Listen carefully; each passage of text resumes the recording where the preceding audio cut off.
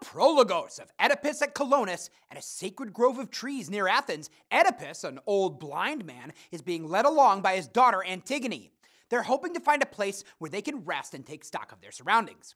Antigone suspects they're already on sacred ground and helps her father sit down. A stranger approaches and tells the pair they'll have to move. It's sacrilegious to be here. This is a holy place, owned by Poseidon and dedicated to the Eumenides, or Furies, goddesses of unavenged crimes. Its name is Colonus. As a suburb of Athens, it's ruled by the king of Athens, Theseus. Oedipus replies in that case it's his destiny to be here.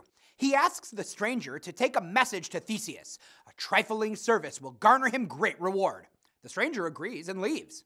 When the stranger is out of sight, Oedipus addresses the Eumenides, pleading that they let him live out the fate Apollo predicted for him, which is that he should end his life of suffering in a sacred sanctuary of dreadful goddesses. By staying there, he will welcome those who punish him while punishing those who drove him out of Thebes. The chorus, composed of elderly men, approaches, and Oedipus and Antigone hide in the grove to listen. The Prologos sets the scene, gives some background for the audience, and introduces one or two key elements of the play's plot. At first, Oedipus and Antigone walk where they shouldn't. Because the audience is familiar with the pair's backstory, it hurts to see them face rejection the instant they arrive.